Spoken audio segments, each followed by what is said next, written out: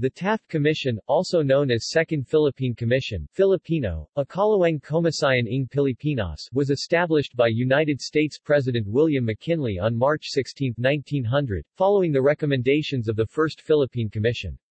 The Second Commission was at first the sole legislative body of the Philippines, then known as the Philippine Islands under the sovereign control of the United States, while still under the Philippine-American War.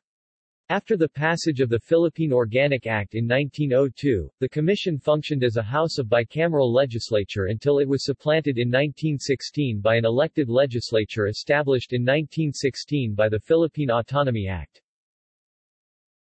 William Howard Taft was the first head of the Philippine Commission, a post he filled between March 16, 1900, and July 4, 1901, after which the commission head also became the civil governor of the Philippines.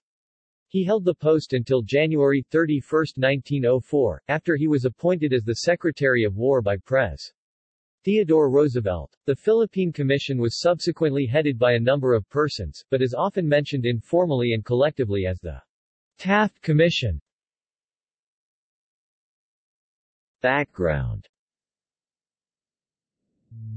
The Second Philippine Commission, the Taft Commission, established by President William McKinley on March 16, 1900, and headed by William Howard Taft, was granted legislative as well as limited executive powers.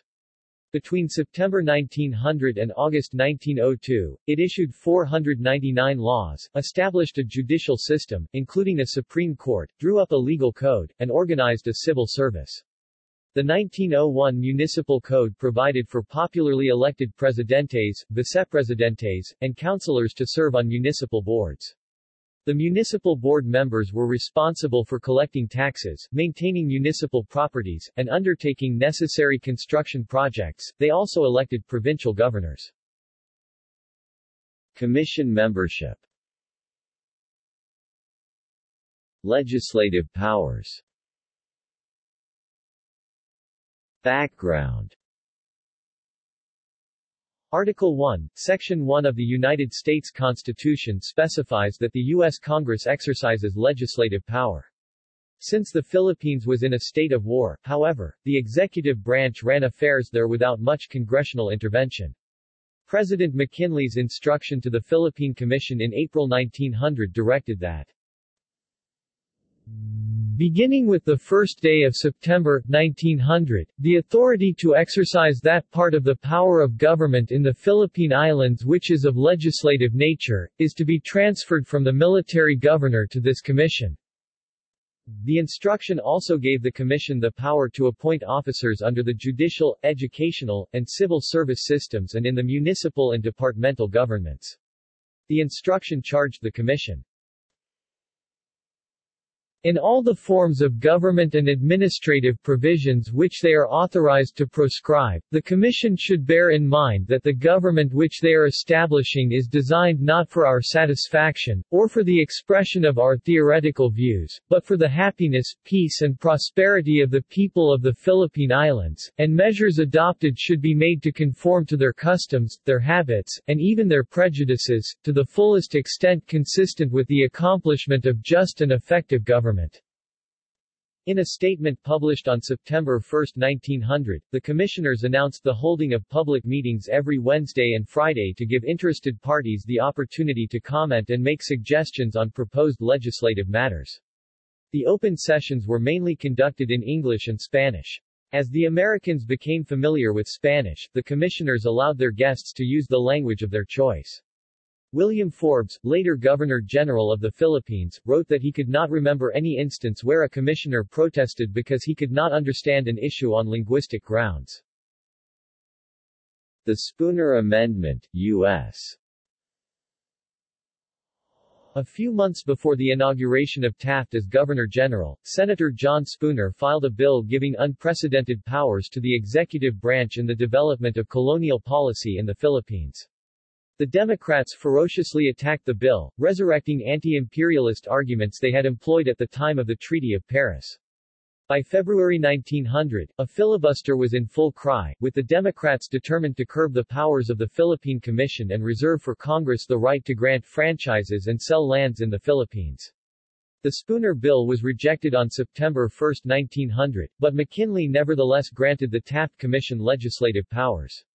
Republican legislators repackaged it as an amendment to the 1901 Army Appropriation Bill, the passage of which was assured because no sane lawmaker would dare risk denying funds to the Army in time of war.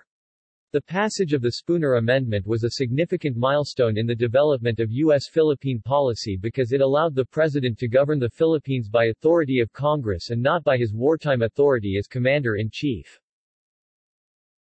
The Philippine Organic Act, U.S. The Philippine Organic Act of July 1902 was a basic law for the insular government 1901-1935. The term, insular, refers to an unincorporated island territory. The act provided that future appointments of the civil governor, vice-governor, members of the Philippine Commission, and heads of executive departments shall be made by the President, by and with the advice and consent of the Senate. The act also provided for the establishment of a bicameral legislature composed of a lower house, the Philippine Assembly, which would be popularly elected, and an upper house consisting of the Philippine Commission. The two houses would share legislative powers, although the upper house alone would pass laws relating to the Moros and other non-Christian peoples. The act also provided for extending the United States Bill of Rights to Filipinos and sending 2 Filipino resident commissioners to Washington to attend sessions of the United States Congress. The Philippine Assembly elections of 1907 were held on 30 July 1907 and the first Philippine legislature opened its first session on October 16, 1907. Legislation. The Taft Commission promulgated a total of 157 laws between September 1900 and July 4, 1901, when Taft became civil governor, classified as follows. Following the advice of McKinley to start at the bottom and gradually move upward, over 70% of the laws dealt with local government and the bureaucracy, with more than half of these being acts extending the provision of the Provincial Government Act to the different provinces. Others were acts establishing municipalities, and the rest concerned the local police. The 33 appropriations laws passed were appropriations to pay certain expenses not covered by the General Appropriations Act, including salaries of government employees, burial benefits for victims of the war, funds for the construction of roads and bridges, and other miscellaneous expenses. Specific major items of legislation. Reorganization of local government units. The Commission created and reorganized government offices, including the following. President McKinley had declared in his message to Congress in December 1899 that Philippine reconstruction should proceed by building up from the bottom. McKinley's instruction to the Commission stressed that the establishment of civilian government should start from the smallest unit of political organization and gradually move towards Manila. In compliance with this, on January 31, 1901, the Commission enacted Act No. 82, a municipal code to guide the formation and management of towns, and 6 days later passed Act No. 83, a Provincial Government Act which dealt with the procedure for the creation of provincial governments. In some instances, the Commission doled out government offices to persuade leaders of the resistance movement to give up the fight. General Martin Delgado, for example, was appointed governor of Iloilo and similar moves were done in Cavite, Bulucan, and Laguna with the appointment of Mariano Trias, Pablo Texan, and Juan Caiz, respectively. The Civil Service Act. The first major legislation passed by the Commission was Act No. 5, the Civil Service Act, enacted on September 19, 1900. From the passage of this act until the departure of Taft from the Philippines, the number of Americans and Filipinos applying to serve the government continued to increase, as follows. The Education Act of 1901. General Elwell Otis had taken the initiative on September 1, 1898, of establishing a public school system, organizing 7 schools in Manila. While war was raging, American soldiers took time out to organize schools, and to teach classes. When General MacArthur assumed command, he continued the public education project and increased its budget. When the Taft Commission arrived in Manila, the Army had organized 39 schools in Manila with a daily attendance of between 4,500 and 5,000 students. Commissioner Bernard Moses, who had been an educator at the University of California, worked with Captain Albert Todd and Dr. Fred Atkinson to draft Act No. 74, also known as the Education Act of 1901. The act was largely based on a report which Todd submitted to the Commission on April 17, 1900. Some of the recommendations in the Todd report were that a comprehensive modern school system for the teaching of elementary English be inaugurated at the earliest possible moment, that industrial schools for manual training be established as soon as a fair knowledge of English has been acquired, that all schools under government control be conducted in the English language so far as in any way practicable, and that the use of Spanish and the dialects be only for a period of transition. That English teachers, well trained in primary instruction, be brought over from the U.S. in sufficient numbers to take charge of the schools of the larger towns at least. That a well-equipped normal school be established for instructing natives to be teachers of English. That in the larger towns a portion, at least, of the schoolhouse must be made of modern structure, plainly but well and properly equipped. That the school supported by the government be absolutely divorced from the church. If the natives desire schools in which religious instruction is to be given, that they furnish the entire support for the same from private sources, but attendance from the latter schools shall not excuse the children from attendance at the public school where English is taught. In addition, the parochial church school, if such are maintained, shall be required to be equal in character of general instruction to the public school. On January 21, 1901, the Commission enacted Act No. 74, establishing the Department of Public Instruction. Section 1 of the Act provided that primary instruction should be free of charge and open to all Filipinos. Commissioner Bernard Moses became Secretary of Public Instruction and Dr. Atkinson became General Superintendent of Public Instruction. Atkinson was tasked to put up a school in every pueblo and empowered to fix the salaries of teachers, formulate curricula, purchase school supplies, construct school buildings, and disburse the funds of the department. A superior advisory board assisted Atkinson in policy making concerning educational needs and the condition of the islands. Act 74 divided the archipelago into divisions composed of school districts and ordered the creation of normal and a trade schools in Manila and a school of agriculture in Negros. At the time Taft arrived in the Philippines, the student-teacher ratio was 1 teacher for 4,179 students. Section 15 of Act 74 empowered the General Superintendent to import 1,000 teachers from the U.S. The first batch of 48 American teachers arrived in June 1901. The second batch of 509 teachers, 386 men and 141 women, accompanied by 4 nurses, 13 spouses, arrived in August, and became known as the Thomasites, after the USS Thomas, one of the ships which transported them. From the very start, serious problems threatened the success of the educational program.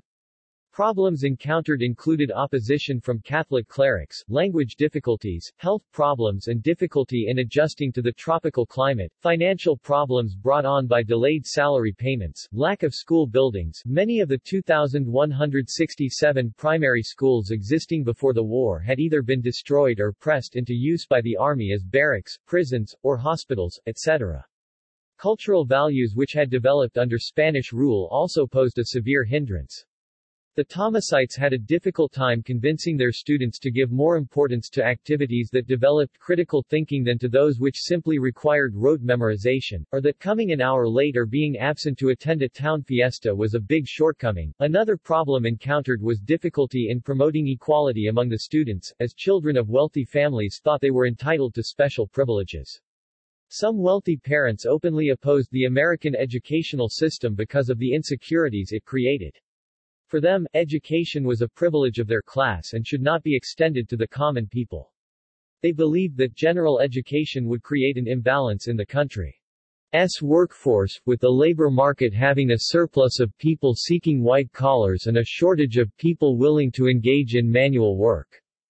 To address this concern, education officials propagated the trade and agricultural schools, explaining that graduates of these schools were at a par with those earning degrees from the normal school in universities. As the years went by, the Thomasites won the respect and admiration not only of their students but also of their parents. The parents admired the way the American teachers treated their children and managed classroom activities. Specifically, they lauded the abolition of corporal punishment. The Thomasites' friendliness, informality, and approachability were admired by many Filipinos, who still remembered bad experiences with the aristocratic Spanish friar lands. The instructions of President McKinley to the Commission stipulated that it was their duty to make a thorough investigation into the titles of large tracts of land held or claimed by individuals or by religious orders. The Commission conducted a series of public hearings into the matter beginning on July 31, 1900, and lasting until November. On November 30, 1900, a 604-page report submitted by the Commission discussed the friar lands in detail, recommending that the insular government buy the large haciendas of the friars and sell them out as small holdings to the present tenants. In 1902, testifying in the U.S. before the House Committee on Insular Affairs, Taft repeated this recommendation, appraising the market value of the friar lands as between $2,500,000 to $7 million in gold, and proposing that the insular government be allowed to float bonds for the purchase of the lands and use the proceeds from the sale of the lands to settle the bonds. The Philippine Organic Act, enacted in July 1902, authorized the insular government to purchase the friar lands, empowering it to issue bonds for the purpose. Taft traveled to Rome in May 1902, meeting with Pope Leo XIII and proposing to buy the lands. The Pope promised to study the issue and expressed support for the American pacification program. On November 18, 1902, papal representative Jean-Baptiste Guidi arrived in Manila to negotiate the sale of the lands. Taft commissioned a survey to determine their market value, and a purchase price of $7,239,784.66 was paid in December 1903 by the insular government. The holdings amounted to some 166,000 hectares, 410,000 acres, of which one-half was in the vicinity of Manila. The land was eventually resold to Filipinos, some of them tenants but the majority of them estate owners. This was the first program of modern land reform in the Philippines. See also Philippine Commission. First Philippine Commission, Congress of the Philippines, Senate of the Philippines, House of Representatives of the Philippines. References. Sources. Blitz, Amy 2000, The Contested State, American Foreign Policy and Regime Change in the Philippines, Rowman and Littlefield, ISBN 0-8476-9935-8. Escalante, Rene R. 2007, The Bearer of Pax Americana, The Philippine Career of William H. Taft, 1900-1903, Quezon City, Philippines, New Day Publishers, ISBN 978-971-10-1166-6. Kala, Maximo M. 1927, The Development of Philippine Politics, Oriental Commercial, retrieved 21 January 2008. Seekins, Donald M. 1993, The First Phase of United States Rule, 1898-1935, in Dolan, Ronald E., Philippines, A Country Study, 4th ed., Washington, D.C., Federal Research Division, Library of Congress, retrieved 25 December 2007. U.S. War Department, 1901, Annual Report of the War Department Volume I. Part 10. Public Laws and Rules passed by the Philippine Commission, Nos. 1-263. Government Printing Office, Washington. Worcester, Dean Conant, 1914, The Philippines, Past and Present, Volume 1 of 2, Macmillan, ISBN 1-4191-7715-X, retrieved 15 February 2008. Worcester, Dean Conant, 1930, The Philippines, Past and Present, Macmillan. Further reading. Books. Blunt, James 1913, American Occupation of the Philippines, 1898-1912, New York, G.P. Putnam Sons. Elliott, Charles Burke 1917, Appendix C, Instructions of the President to the Taft Commission, The Philippines, to the End of the Commission Government, A Study in Tropical Democracy, pp. 485-490. Forbes, William Cameron 1945, The Philippine Islands, Massachusetts, Harvard University Press. Francisco, Luzviminda, Fast, Jonathan, 1985, Conspiracy of Empire, Big Business, Corruption, and Politics for Imperialism in America, 1876-1907, Quezon City, Philippines, Foundation for Nationalist Studies. Lynn, Brian McAllister, 2000, The Philippine War, 1899-1902, Kansas, University Press of Kansas, ISBN 0-7006-09903. Leopold, Richard W., 1954, Elihu Root and the Conservative Tradition, Boston, Little, Brown and Company, ISBN 978-0-316-52114-7. Pobre, Cesar P., Philippine Legislature 100 Years, ISBN 971-92245-0-9. Willis, Henry Parker, 1905, Our Philippine Problem, A Study of American Colonial Policy, New York, Henry Holt and Company. Zaid, Sonia M. 1994, The Philippines, A Unique Nation, All Nations Publishing Co., ISBN 971-642-071-4. Other items. Philippine House of Representatives Congressional Library. External links. Elliott, Charles Burke, 1917. Appendix C, Instructions of the President to the Taft Commission. The Philippines, to the End of the Commission Government, A Study in Tropical Democracy. pp. 485-490. List of Senators, Senate of the Philippines, archived from the original Scholar Search on September 14, 2006, retrieved 16 September 2006. The Lawphil Project, Philippine Laws and Jurisprudence Databank, Arellano Law Foundation, retrieved 16 September 2006. McKinley, William, Instructions of President McKinley to the Taft Commission, 7 April 1900, in Filipiniana.net online digital library, archived from the original on 28 February 2009, retrieved 7 January 2008.